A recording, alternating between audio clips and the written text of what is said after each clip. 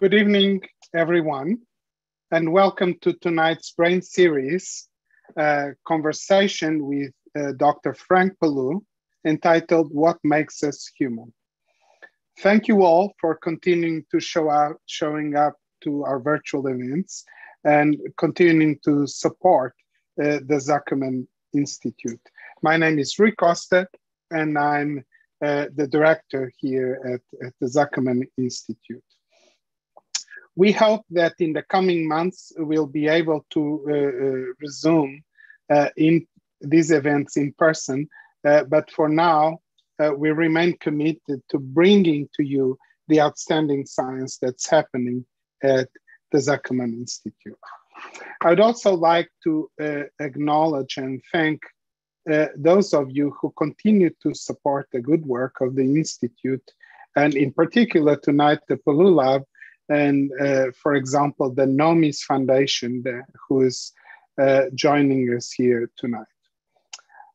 And I now have the great pleasure of introducing you Dr. Frank Polleux, an amazing scientist, a great friend and colleague. Frank did his undergrad and grad studies at Université Claude Bernard in Lyon, France, where he obtained his PhD in '97. And following that, he joined Dr. Arnie van Gogh's lab at Johns Hopkins University for postdoctoral training. In 2002, Frank was hired as an assistant professor in the Neuroscience Center and Department of Pharmacology at UNC Chapel Hill. And he stayed there and climbed through the ranks until 2010, when he joined the Scripps Research Institute in La Jolla, in California. And then in late 2013, he was recruited here to Columbia to the then newly formed, still no building, Mortimer Zuckerman Mind-Brain Behavior Institute. Throughout his career, Frank has focused on the identification of the molecular mechanisms underlying neuronal development in the mammalian brain, in both health and disease. And more recently, his lab has identified novel signaling pathways underlying synaptic loss during early stages of Alzheimer's disease. Frank has received several awards for his scientific contributions, including the Pew Scholar Award in Biomedical Research, the NARSAD Young Investigator Award, and Roger the Spalberg Award in Neuroscience in 2015. So tonight we'll have a conversation and we'll hear a bit about his career path, his discoveries, and Frank's research around identifying how genetic changes that are specific to humans may impact the assembly of this amazing machinery that's the brain, and further our understanding of neurodegenerative diseases. So before I ask Frank to join us, I want to thank also all of you that submitted questions online ahead of time, and remind you that you have a little Q&A box in your screen.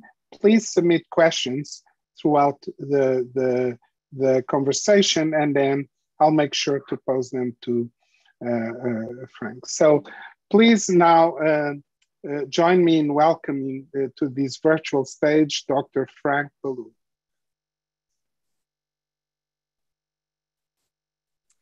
Frank. Good evening, Rui. Good evening, everyone. Good evening. Yeah. So Frank, what an amazing trajectory. I mean, you're still relatively young, but you've been in many places, and so you were born in Lyon. And did you always know? I always ask this. Did you know from when you were a kid that you wanted to be a scientist, or how did this happen? Yeah, I had an inkling and an interest in science early on.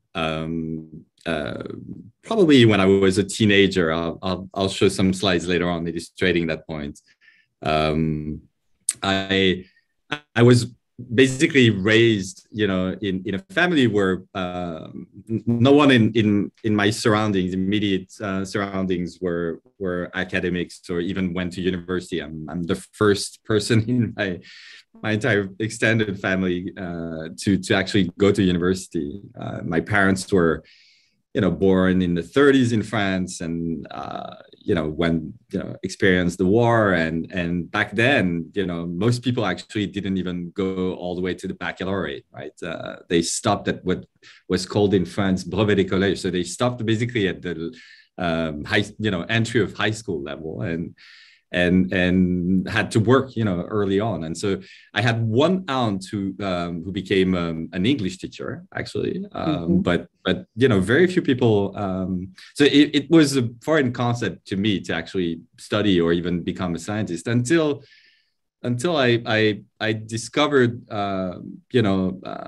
science mostly through popular science magazines and an amazing biology teacher when I was in high school, when I was 16, Miss Delbar. She was an extraordinary biologist and biology teacher, and yeah, I got hooked basically. It was that's early interest.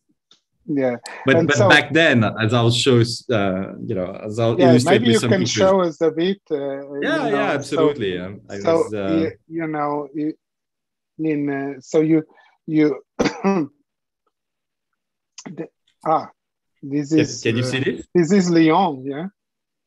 Yeah, so I come from Lyon. For people who don't know this city, it's a beautiful city.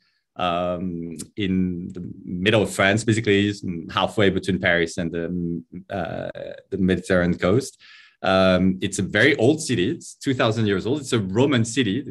Romans called it Lugdunum. It's a city built around two rivers, basically at the confluence of two rivers.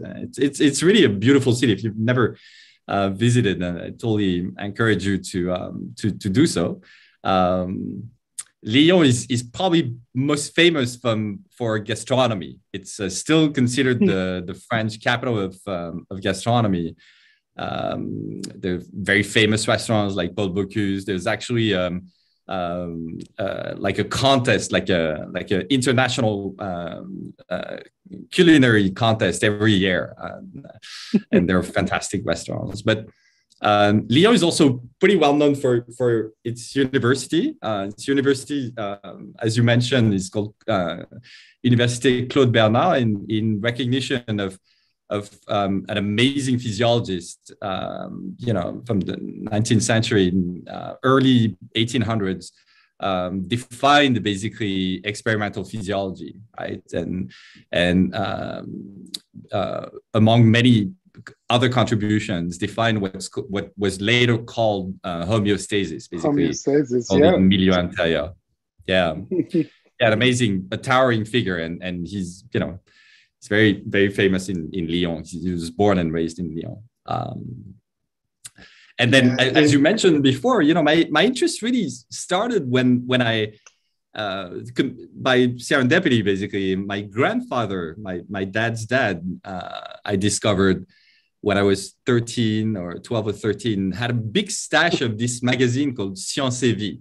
It's a very old publication, French publication, sort of the equivalent of Scientific American. Scientific American here, right? Yeah, I used to read this in Portugal because at the time we didn't get Scientific American. Yeah, exactly. And it, I discovered this stash basically in his attic, and he had literally hundreds of those magazines, and it had a big impact on me. I started, reading. I asked him if I could read them, and this publication, started in 1913. So there was, there's a lot of history there. It started with, France is very strong in engineering and science. It started mostly as, depicting the wonders of the Industrial Revolution. But to this day, it's actually, very active and fascinating publication. And I read this avidly. But interestingly, back then, I have to admit that, nobody in my family or among my friends thought that I would become a scientist. I was mostly interested in sports. I did a lot of basketball, tennis. My father was a pretty sporty person, and I even did some triathlons, some crazy stuff, and so, but everything changed literally when I was 17. I read this absolutely amazing book. If you haven't read this so book, François Jacob, yeah, it's this book by François Jacob called La logique du vivant, the logic of the living. It's an amazing, absolutely amazing book. It's a history of biology mixed with philosophy of science, and it's a profound book. It's really amazing. And he wrote this and other books. As you probably know, François Jacob, Jacques Monod, and André Lvoff won the Nobel Prize in 1965, probably about 10 years after their main discoveries of the genetic mechanisms allowing bacteria to have homeostatic responses, basically to respond to changes in their environment. And François Jacob and Jacques Monod, both of them were, my idols when I grew up, not only because of their scientific contributions, but because they had an active role in the resistance, during the Second World War. And they become, towering political figures also in France. So yeah, here that's my background. Book, this is amazing, because this book, I mean, for you, it must be different because you read it in the original in French. But this book, many then, a golden age of molecular biology, including some of our colleagues that then came to work on gene cloning and the whole machinery. This book and the translation in English influenced a whole generation of absolutely people, right? Absolutely. There are two books. Exactly. There are two books published by Jacob and one by Jacob and Monod. The other one is called Hasard et Nécessité, necessity and chance. Those two books were foundational, and I think for a lot of good reasons. You're totally right that what's amazing about their research is that they did major discoveries with very limited tools. In the 50s, most of the discoveries of how bacteria, of the genetic mechanisms that they hypothesized underlie the ability of bacteria to change their growth patterns in response to, change in their milieu, was before the birth of molecular biology, which is, they had basically no tools. Everything they discovered was based on careful experimental, settings and deduction and thinking. It's actually very impressive. Yeah. It's very impressive what thinking can do. So that book really, what was amazing about that book when I read it is that I found it fascinating. I also found, many parts obscure because I was 17 and there were many parts in there that I did not understand. And I made a promise to myself that I would, go to university, work hard and do everything I could to actually understand every single word and every single concept in that book. That was my own challenge, basically.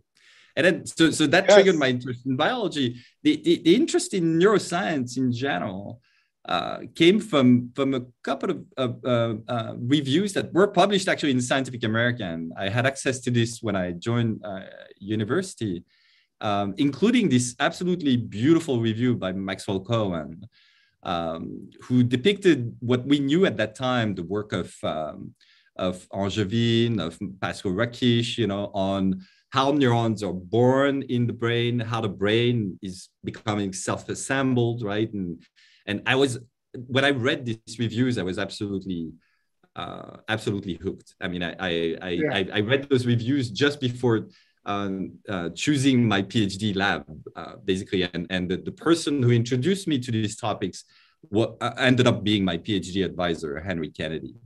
Oh wow! And you work precisely on on development, right? In your That's right. PhD. That's right. Absolutely. Yeah. I became really fascinated in how such a complex structure,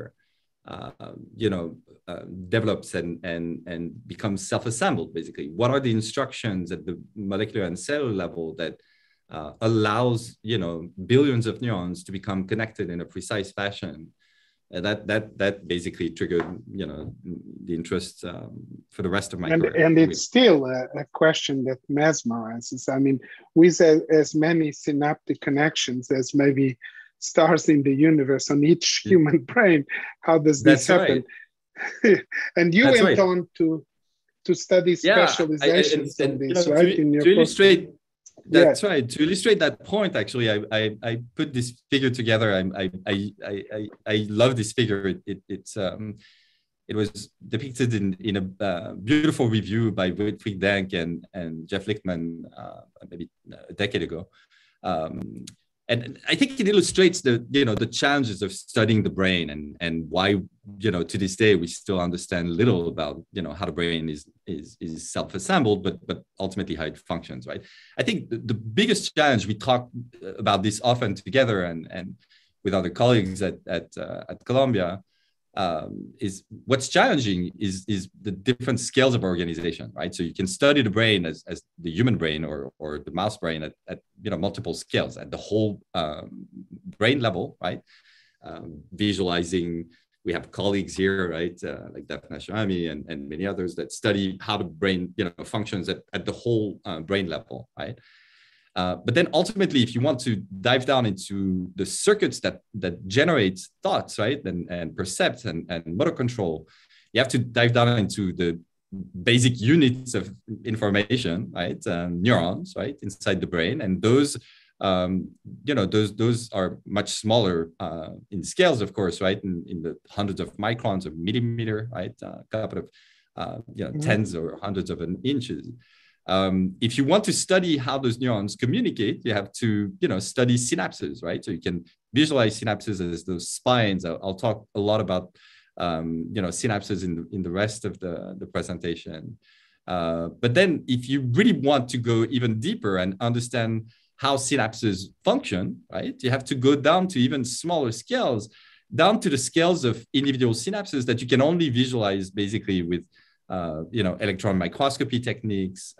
Nowadays, there are techniques using light microscopy that allows you to get to that resolution. But that's not the final scale, right?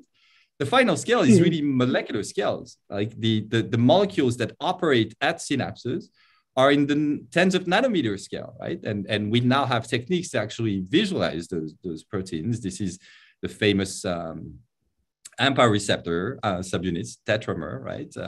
And that basically, it's in the tens of nanometer scale. So there's basically a couple of million orders of, basically 1,000 order of magnitude, differences between studying the brain at the molecular level versus the whole brain level. And I found this absolutely both fascinating and frightening. I mean, it's really challenging to study, the brain at those different scales. But I think, especially at ZI, one of the things that motivated me to come here is that we have the power now, the technologies to tackle those the brain at those different scales of organization. And I think that's really fascinating.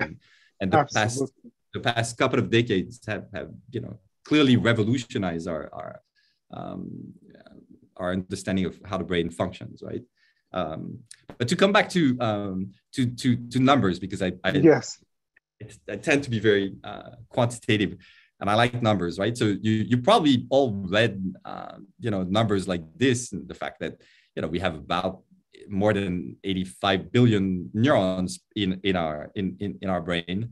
We have about 1 trillion synapses in our brain. Most of those neurons can form somewhere between 1,000 to 10,000 synaptic contact with other neurons, right? And so those numbers are staggering. As you mentioned, we have more synapses in our brain than stars in the universe, right? So it's really mind-boggling, right? And so when I decided, to start my PhD, I joined the lab of Henry Kennedy and Colette Dehaye and at INSERM unit in Lyon, where I studied a peculiar question, which was, if you want to understand basically how the brain, how neurons become what they need to be, right? And where they need to project, for example, how they form connection. The question we asked is, do they receive information from their final environment, right? Especially in the cortex, neurons are aligned basically in layers. They're very well organized in layers. And we asked this, what seemed at the time a simple question, which was, if you find a mutation, and we did so, we analyzed a mutant mouse called the Wheeler mutant, where neurons are fail to be instructed to reach the right layer. So you can see that those white dots here are individual neurons that project to the spinal cord, so-called cortical spinal projection neurons. So in a wild-type animal, they're only in layer 5, right? Beautifully aligned, basically. Mm-hmm. But in this mutant, they're completely all over the place. And what we discovered using these studies during my PhD is that we basically discovered that they're generated in abnormal numbers, basically, and so that in fact there's probably a feedback from their final environments instructing how many of them should be generated, basically, by progenitors. So this was the basic aspect of my humble beginnings during my PhD. That's and then those images. And then you went to Johns Hopkins. Oh, there's the young. You mentioned I decided to do my postdoc at Hopkins. I was extremely fortunate to meet Anirvan Ghosh, who became, who's an amazing scientist, but became a close friend too. And I met Anirvan in '96 at an SFN meeting, and back then I looked like this. And despite my, my questionable looks, Anirvan decided to offer me a position in his lab. And I was very fortunate for a couple of reasons, not only because, Anirvan turned out to be an amazing scientist. He was just finishing his postdoc in Mike Greenberg's lab at Harvard. And so I joined his lab. I was his first postdoc, basically. And so I joined his lab when we were still putting the lab together. And this was a great experience. And during my PhD, I pursued the similar questions, basically, that I asked for my PhD, but at using molecular and cellular tools. And I studied, this phenomena of axon and dendrite guidance. So you probably all know that neurons communicates with other neurons by sending an axon, which is a long projection that connects other neurons and mediates, and propagates information. And those axons make synapses onto the dendrites of other neurons. So neurons are very polarized cells. They're beautiful. They're the biggest cells in your body, basically. They're incredibly polarized, right? And so we asked a very simple question back then, because we didn't know the answer to this question, which was that, how are neurons basically polarized and patterned? How do they decide where to grow an axon and where to grow a dendrite? Basically, that's really the question. And we developed this interesting assay where we, instead of plating neurons in culture or studying them in vivo, we developed this assay where we would plate neurons on top of a slice. Basically, we would sprinkle those neurons on top of a cortical slice. And we asked a specific question: what would happen then? Because basically in this assay, you bypass the need for migration, for, this is an artificial assay, asking basically if those neurons had a compass, or did they respond to extracellular cues, basically, that would pattern their dendrites and axon outgrowth. And within 6 months after I joined my postdoc, I obtained this picture, which basically changed everything for me.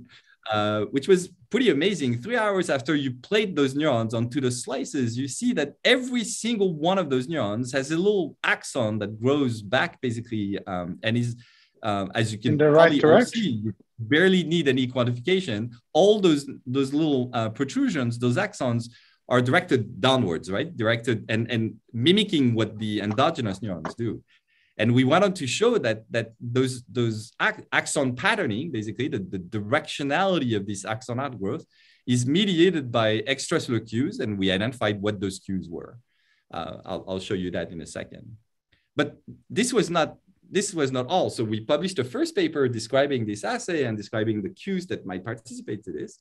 But this is only 3 hours after you plate the neurons. If you wait 3 days, they form a dendrite that's directed the opposite way, that's directed up, basically. And this was pretty remarkable back then. I mean, we didn't think back then, this was the first time somebody proposed, there was an emerging field in 96, there was the first meeting on axon guidance. So this was an emerging field, but nobody knew that dendrites could be guided too, basically. So we coined the term dendritic guidance for following this work. And for the next 10 years, I basically, at the end of my postdoc and throughout, when I was at UNC Chapel Hill, when I started my independent career, we basically identified several of the molecular mechanisms that underlie this polarization of axon and dendrite patterning. Basically, the surprise was basically that the same cue, this extracellular cue called semaphorin 3A here, is expressed in a gradient in the cortex, and this gradient is basically, this molecule is repulsive for the axons, instructing the axons to go away from the source of this gradient. And at the same time, the same cell, the dendrite, the leading process that becomes the dendrite of this cell, is attracted to this cue. And so it suggested that the same cell can respond in a completely opposite manner, right, to the same extracellular cue. And we figured out how the cell does that. I'm not going to get into the details. It has to do with some sort of internal compass inside the cell that actually allows the dendrite to be attracted and the axon to be repulsed by the same cue. And then we went on to do a lot of other work on this topic. So this was, the first, I would say 10 years of my independent career, mostly, during my postdoc and then at UNC. And then you went to Scripps, and at one point you're happy at Scripps, and you have a dinner with the late Tom Jessel that came to visit, right? That's right. I still remember that dinner. I admired Tom's science, for a very long time. And, I could have started a fan club, basically. I remember him giving him a first talk to the very first Gordon conference I went to in 96, when I started my postdoc. And, he gave this absolutely amazing talk on, spinal cord patterning and cell type specification. I was really in complete admiration. And then so Tom was on the board, the scientific advisory board of the Salk Institute, who's at La Jolla in San Diego, and I think he was coming to a board, and we had a nice dinner, and he mentioned that they had this big initiative to create the Zuckerman Mindbrain Behavior Institute, and I was hooked. I was only, at Scripps for 3 years back then. I didn't expect I would move again. But I was definitely, very attracted to the idea of being part of this project. And I think it will become obvious why in the next few slides.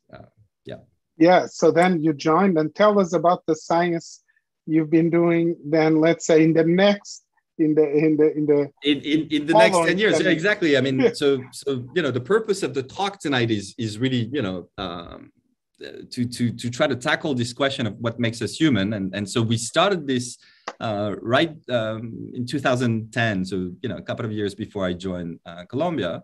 And we're trying to identify, we're geneticists at heart. So we're trying to identify genes that might contribute to specific aspect of human brain development, right? And so I'm going to tell you more about this now. So, this is a big question. It's probably one of the biggest questions in biology, but in neuroscience in particular, the question of what makes our brain human specific, what distinguishes us to our closest living relatives, right? Chimpanzees, that we diverged from our common ancestor about 6 or 7 million years ago, right? This is a fascinating question, right? From an evolutionary standpoint, something happened in our genome that instructed, a specific aspect of brain development that makes us unique. That, that's the bottom line, right? And so this is also illustrated, I don't think I will have to convince the audience in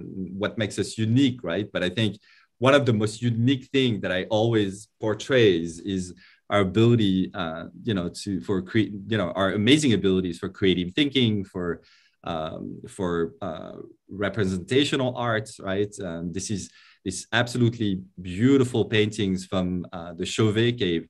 And there's about 60 caves basically in France and the rest of Europe from the Ognathian period, somewhere between 40 to 20,000 years ago. And these paintings are absolutely amazing. It's amazing. And this is the product of Homo sapiens, really. When you look at the details on these cave paintings, humans have come back to this cave for 2,000 to 3,000 years. It's pretty amazing, but the techniques didn't evolve much, but were amazing in complexity. This is depicting a species that lived in Europe back then, but that's extinct now, the woolly rhinos. And it's thought that the art historians that basically studied this in great details think that this is an attempt to depict the movement of these rhinos. I mean, it's pretty mind-boggling to think that people already there, right? Homo sapiens, close to 30,000 years ago, had the urge to create and to depict this, right? And I think that's one of the many things that makes us unique. It's right? fascinating. And so if we come back to our human evolution and human history, right? The timeline is based on decades of absolutely amazing work by mostly anthropologists and paleontologists, right? Suggests that we diverge from our common ancestors with other non-human primates about 6 million years ago. So the birth of the Homo lineage basically happened sometime 4 to 2.5 million years ago, at a transition between Australopithecus and Homo habilis. That's massive oversimplification, right? And then starting with Homo habilis and for the next 2 million years, there's massive expansion of the brain size, right? But interestingly, brain size best correlates to body size, even among all mammals, right? So for example, dolphins have a degree of ancephalization that's closely related to modern humans, right? And so when you think about trying to hypothesize what could make us unique, and I think what I'm going to conclude is that we don't know. That's why we're trying to study this from a genetic standpoint. Many mammalian species have succeeded at expanding the brain, right? So brain size cannot be the answer. It's probably an important evolutionary step, but it cannot be the only answer, right? Because compared to other mammalian species, right, including tortoises, elephants, dolphins, we're not completely exceptional from that standpoint, right? So what else could define our brain, right? And so we hypothesized, and many others hypothesized without much data back then, 15, 20 years ago, that neuronal composition, there might be new neuronal populations, or at least there might be subtle changes in the relative proportion of different neurons types, right, in the brain. But I think that the one of the most exciting possibilities that connectivity is different, right, in the brain. And that the total number of synapses, right, this fundamental unit of communication between neurons, is different. And for that, we do have data. So I'll skip the most of the introductory material. For that, we have very precise quantitative data. So this is a beautiful work from Chet Sherwood, an amazing non-primate anthropologist, that have painstakingly counted synapses basically in 25 non-human primate species and humans, including non-human, our closest living relatives, the bonobos and chimpanzees. And it's pretty clear that if you plot the number of neurons the number of synapses per neurons, right, the number of connections that neurons make, human cortical pyramidal neurons are complete outliers, right? We're off the charts basically in terms of number of connections per neuron, right? So the central question that we're asking, that we've been asking for the past 10, 12 years is what are the genetic and molecular substrates underlying the emergence of human-specific features of connectivity in the brain? That's really what our contribution to understanding, trying to improve our understanding of what makes us human, right? And so this all started from, and for many years, we were stuck. When I say we, myself and a couple of colleagues, a very close colleague of mine, Pierre van der Hagen, who's a professor of neuroscience also in Belgium, we've been pondering with this question, but we didn't have a mean to actually tackle this question until 2008, 2010, at the completion of the human genome sequencing.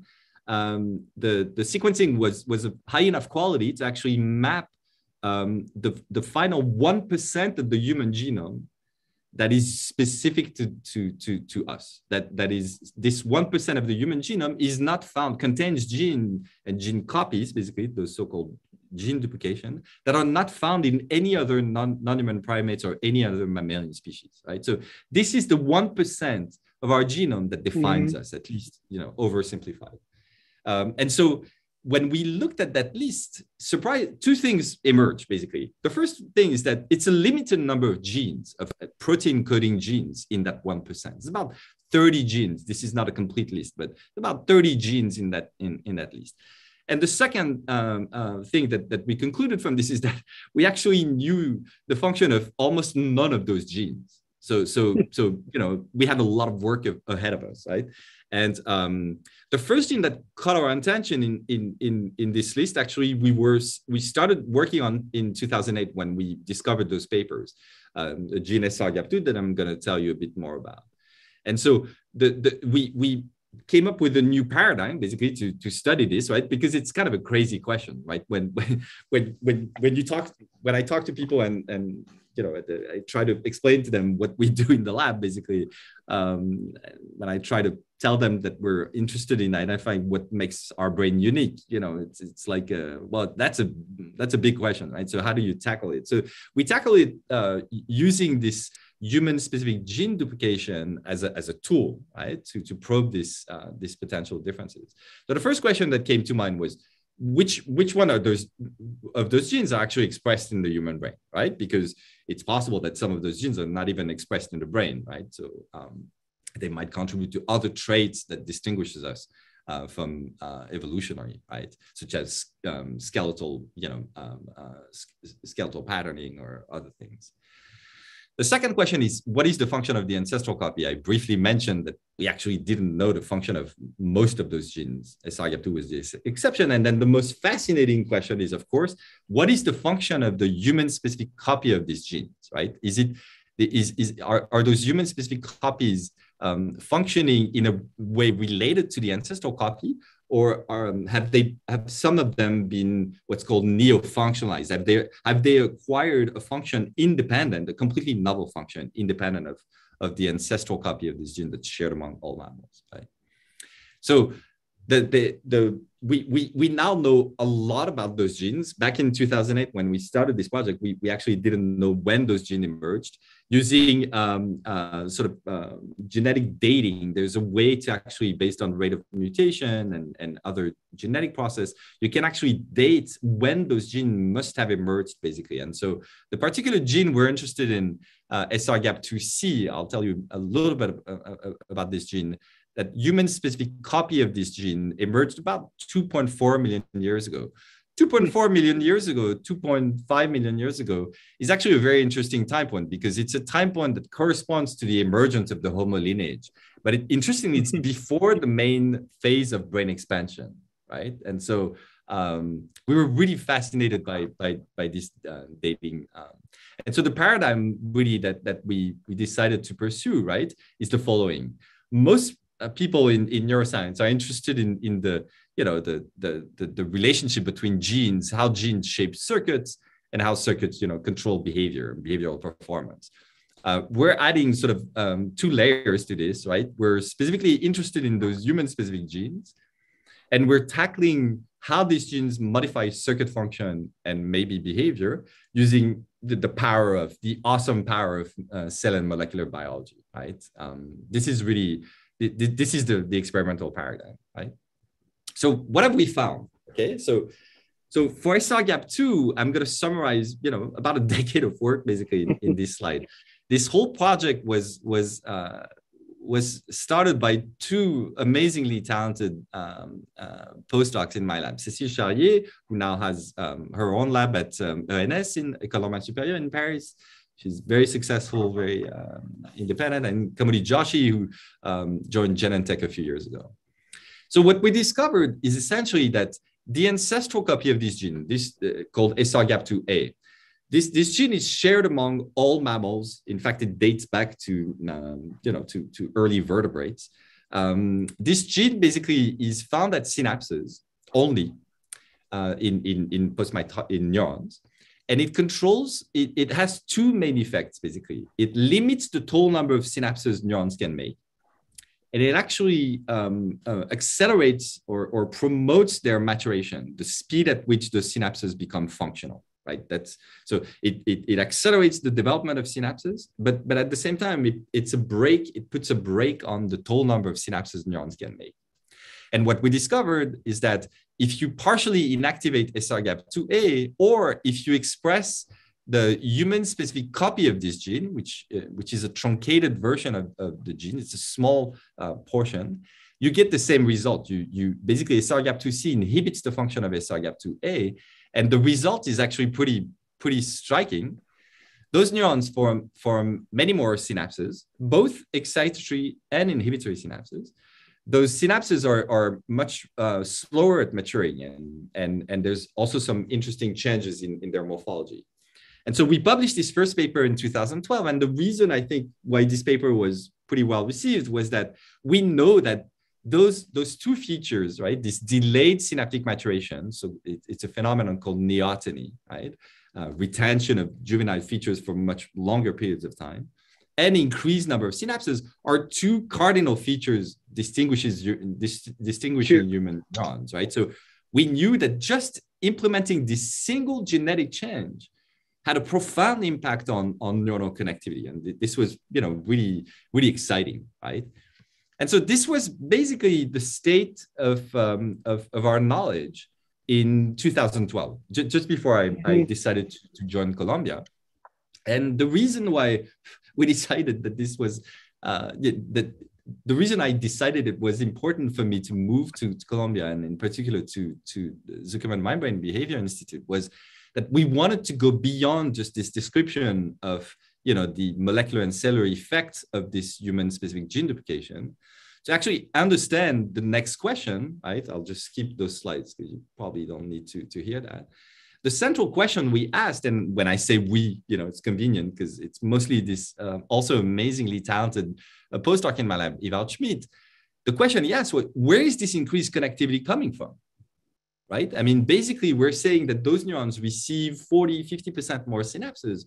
Where is this connectivity coming from? And even more importantly, what's the impact of this increased connectivity on circuit function and behavior, right? On behavior, yeah. And those are hard questions to answer, as you know more than better than anybody else. And I mean, right?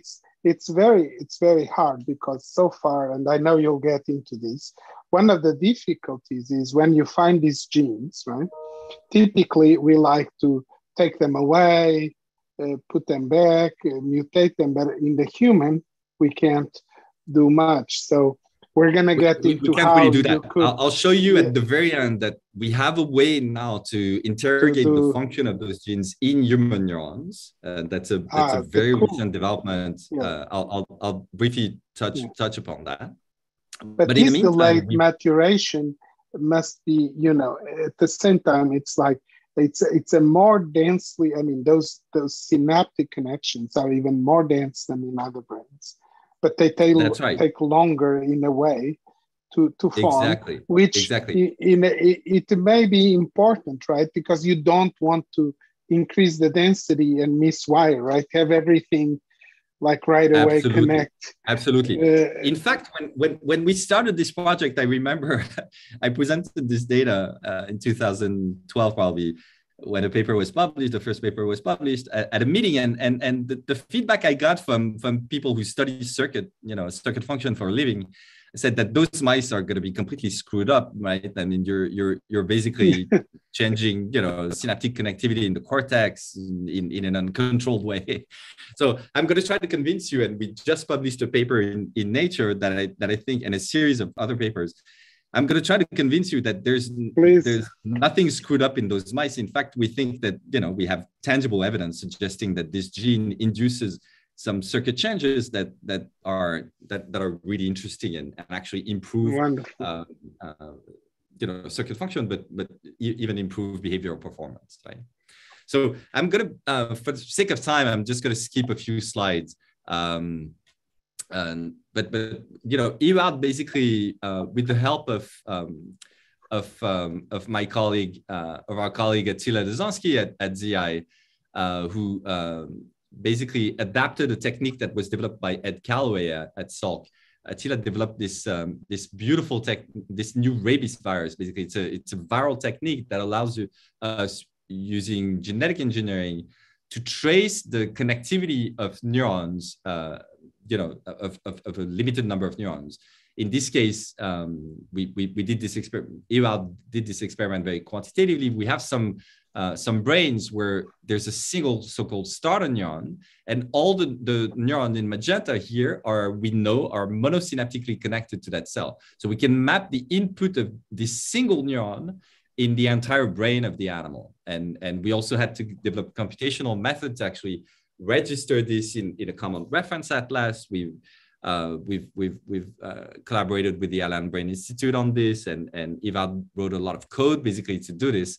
So this is one example. We have tens of brains like this, but this is an example of a brain where there's a single starter neuron, and we can map the distribution throughout the entire brain of all the neurons that make connections to that single starter neuron, right? So and the big discovery that's summarized in this single slide, that's 3 years of work, that Ewald just made, is that essentially the increase in connectivity mostly comes from what's called cortical connections, so connections that come from other cortical neurons, basically.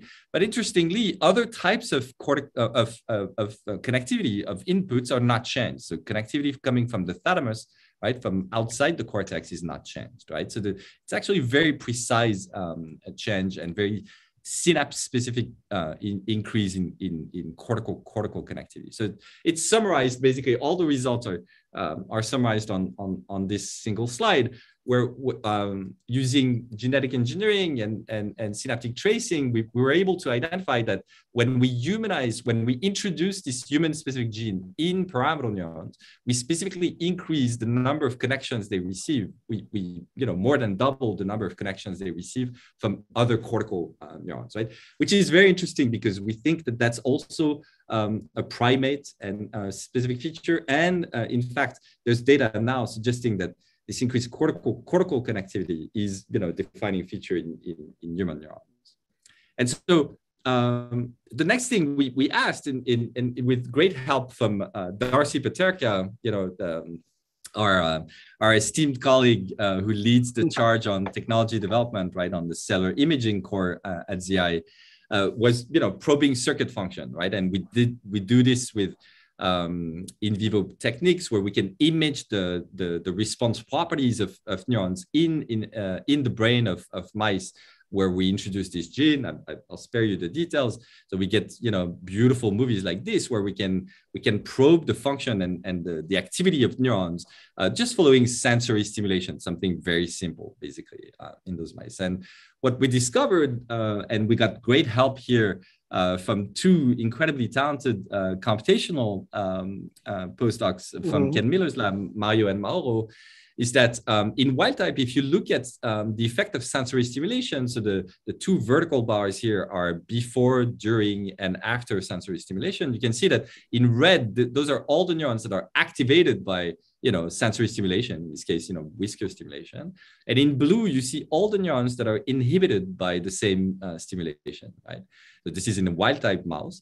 And this is what we found in mice where we introduced this gene when we increase cortical connectivity.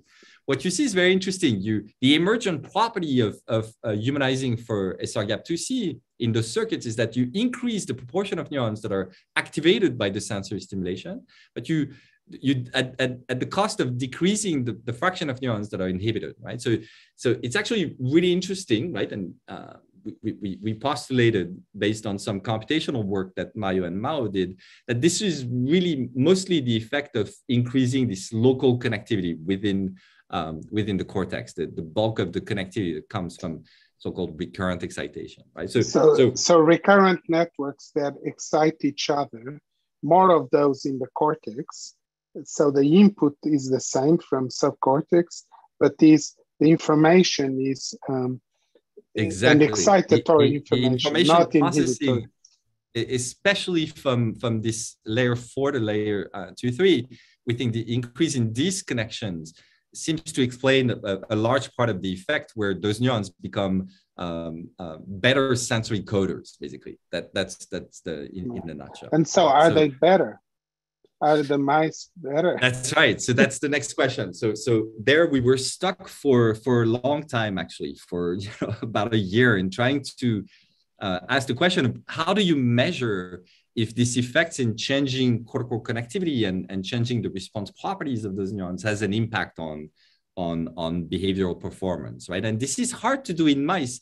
Simply because most of the behavioral tasks that people use in mice, wild-type mice are already very good at it and at those tasks, and it's actually difficult to measure a potential improvement in behavioral performance. We're very lucky, again, very fortunate being at ZI, that our colleague Wendy Bruno basically had developed a really interesting task. It's called a sensory discrimination task. It's a very artificial task for mice, where mice have to learn to associate a texture, right? You can see that they're presented either this rough texture or this rather slightly smoother texture, but those textures are very close to one another. And with their whiskers, they have to associate this texture with a decision, right? The decision is lick left or lick right for a small water reward. Think about it. I mean, I don't know if you've ever tried this. Even if you touch those textures with your own finger and you close your eyes, right? You just rely on sensory touch basically for this. It's actually not that easy to distinguish those two textures. So believe it or not, this task is very hard for wild type animals. And this is why we did this task, right? And they learn the task, but it takes 50 training sessions for wild type animals to learn the task. And the most amazing result we got was basically that the SRGAP2C mice, the mice humanized for this gene, learned the task better, and a larger proportion of them, only 60% of the wild type mice ever learned the task, even after 50 training sessions, right? Close to 90% of the mice humanized for 2C learn the task, right? So there's a very, very significant and measurable impact on improving behavior or performance, in this case, learning this complex sort of sensory discrimination task. So this is where we are right now. And I just want to point to the fact that, what's the future for this project? We're continuing to work on SRGAP2 because there's many questions we still haven't answered. But of course, I mentioned at the beginning that this is only 1 out of 30 genes, right? In this family of human-specific genes, right? And so thanks to support from the Nomis Foundation, gracious support, this is a very risky project. We have now the support to actually probe the function of all the other genes potentially. We're mostly interested in the genes that are expressed in neurons, right? In postmitotic neurons, because we think that that's really where the action is. And I have a team of very talented graduate students and postdocs in the lab, Carlos and Sergio, who are continuing to work on SRGAP2. and Eugenie and Martina, who are probing the function of some of those early other human-specific gene duplication using the same sort of approaches that I described. And finally, this is my last slide. I wanted to come back to the point you raised, right, of the difficulty to study the function of these genes only using mouse models, right? Our dream would be to actually, pursue the function of those genes in human neurons, right? But of course, this is very difficult to do, right? Up until very recently, my longtime friend and colleague Pierre van der Hagen in Brussels, in Belgium, has developed this absolutely amazing, in a foundational paper published in Nature in 2008. They've not only managed to differentiate human ES cells into cortical neurons, but they, by transplanting very few of those neurons into a mouse cortex, they've shown that those neurons beautifully integrate, form this beautiful pyramidal morphology, ultimately form spines. This is the only, to my knowledge, the only conditions in which human neurons actually form spines. They get connected with the 99.9% of neurons around them. And even more amazingly, recently, they've shown that those human neurons integrated in this mouse brain, those very few neurons, actually develop completely normal functional properties. You can record visual response properties in the visual cortex from those human neurons, such as orientation selectivity or things of that realm, which is really remarkable. It's a completely new opening for us, right? And so, in collaboration with Pierre and our colleague Jim Noonan, also at Yale, we've been able to start asking the reverse question, right? We're basically knocking out those human-specific genes in those human neurons and ask, what aspect of their functional integration, synaptic properties and response properties are dependent on those human-specific genes? I think that the future is bright and I think pretty exciting in this context, right? So I'll really fantastic, Frank. Yeah, I'll stop here. I just want to make sure I thank all the people that do this work. I have a absolutely amazingly talented group of people in the lab, probing some of those questions and some other questions I didn't have time to dwell on, including some interesting questions about how those synaptic mechanisms are affected in neurodegenerative disorders such as Alzheimer's. And I think I mentioned some of the colleagues at ZI, Elizabeth Hillman, Randy Bruno, Ken Miller, Attila, of course, who helped in major ways since we moved to Colombia to propel basically the type of questions from the cellular and molecular level all the way to probing circuit function and behavior, right? And I'm also very grateful of funding support. I've been supported by NINDS for a very long time. And more recently, I mentioned this very generous support from the NOMIS Foundation for this particular project on human-specific modifiers. Yeah, this is really fantastic, and I hope you all can see there. The people that are following this, how this could impact at both ends of our life, both neurodevelopmental disorders when we're being, forming our brains, and these miswirings can lead to differences in learning and function early on. But then also later in life, when we have situations like Alzheimer's and even normal age-related changes in neuronal structure. So, Frank, we have a few questions. Maybe I'll ask you a couple if you all don't mind.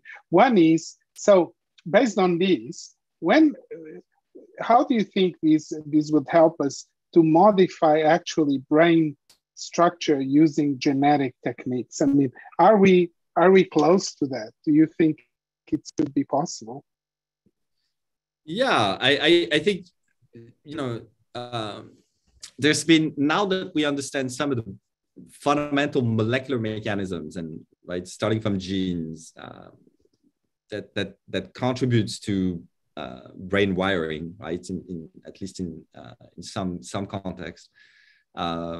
It's definitely possible to imagine correcting some of the genetic mistakes, for example, using gene therapies, right? There's been some attempts for this, for absolutely devastating neurodevelopmental disorders, mostly in the peripheral nervous system, right? For some forms of dystrophies, some forms of spinal muscular atrophy, to either genetically or pharmacologically change gene expression in specific subtypes of neurons in order to correct some of those defects. Of course, this is the future, and you know, for some diseases, it's the present, and it's an incredibly exciting time. I think that, you know, it's early days, right? Because you need exquisite level of information on how the genes are functioning in order to make the precise targeting, right? So there's a lot of work by hundreds of labs around the world to progress on this cellular molecular mechanisms to the point where we can intervene, right? But it's true that we're almost overwhelmed by the number of gene mutations that have been mapped, right, in different disorders, starting from autism spectrum disorders, right, to schizophrenia, to other neurodevelopmental or neuropsychiatric disorders. And so the wealth of information we have at the genetic level, right, of what is tremendous. What's lacking is understanding what those genes do, right? If we want to intervene precisely, we need to do more work on that front. Right? Absolutely. And so one more specific question, Frank, that we have here from Mel Berkowitz was about the role of glia. So glia, the radial glia, was supposed to be important for the migration of those cells. So when you found the repulsion and attraction, and so what's the current view on the role of glia there? Yeah, no, it's actually a very interesting question. So I briefly mentioned that this basic decision of orienting the dendrite, right, the process that go up, or the axon, the process that goes down, while the cell is basically growing from both ends, right, happens when the neurons engage migration along the radioglial scaffold, right? And so far, we haven't really identified cues that come from radioglia, but the current notion is that the glia basically represents a scaffold for those neurons to migrate along. But it's also pretty clear that if you disrupt some of the extracellular cues that seems to pattern axon and dendrite growth, those neurons overcome the scaffold and basically detach from the radioglia and can show orientations in different directions. So it's unclear if radioglia are pure sort of almost mechanical scaffold. There's well-known sort of cell adhesion interactions, right, between glia and neurons along that way. But it's pretty clear that neurons can respond to extracellular cues independent of radioglial as a scaffold, right? But remember also that, one of the fascinating things about radioglia is that it turns out, and that's a discovery that was made at Columbia, right, back then when Arnold Christian was still here, is that radioglia are not only a scaffold, it was thought based on Pascal Riquich's beautiful work for 4 decades, that it was only a scaffold for the migration of those neurons. It turns out that they're the neural stem cells, right? Those radioglial cells are the neural stem cells that, by asymmetric division, gives rise to postmitotic neurons. And so there's been an explosion of work, from dozens and dozens of labs on trying to understand how those radioglia are able to subserve these two functions, right, as a scaffold and as neural stem cells. And there's some work about what makes human glia different than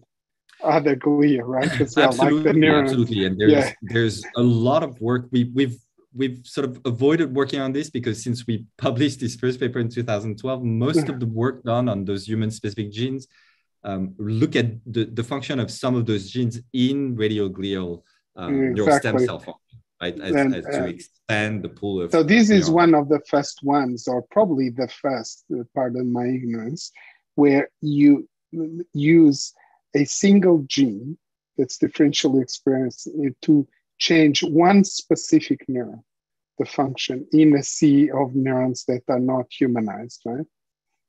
That's right. And that's fascinating. So look, we could stay here all day. I want to ask you maybe a big question. So 30 genes, right? 30 genes would make us different than our next, cousins, so to say. But Yeah.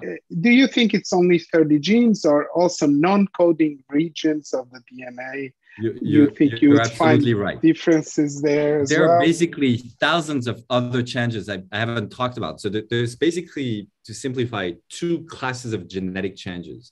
There's this, right, that's the sort of the main workhorse of evolution. One is this gene duplication mechanism, right, where new genes appear. Some genes disappear, actually. There's few, but new genes appear and they acquire new function. There's a second class of changes that are not gene duplication, but single base pair or multiple base pair, not mutations, but changes, basically, that can change either coding sequences, right? That's also rare, but that happens, or can change the type of mechanisms that Stavros, was talking about the other day. The type of non-coding regions in the gene that regulates gene expression, that controls when and where genes are expressed. And so part of this NOMIS funded project that we have, my main colleague at Yale, Jim Noonan, that's what he studies. He studies the function of those so-called HARs, human accelerated regions. So they mapped basically about 1,000 changes of base pair changes that are only found in humans. So basically, those are base pair base pairs that are fixed throughout the entire evolution in mammals or vertebrates, except in humans where those letters, those base pairs are changed.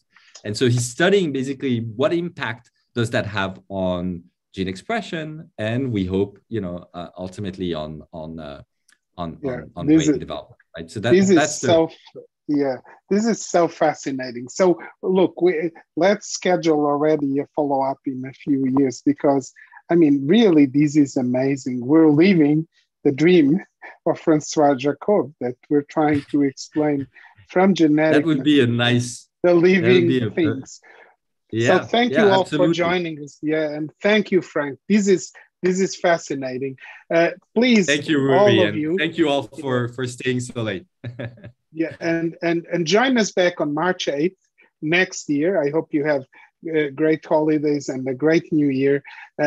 Join us on March 8th next year for our next event with Daphna Shohani, who's going to talk about the role of the brain in learning and remembering. We hope you stay well. Again, happy holidays and see you next year.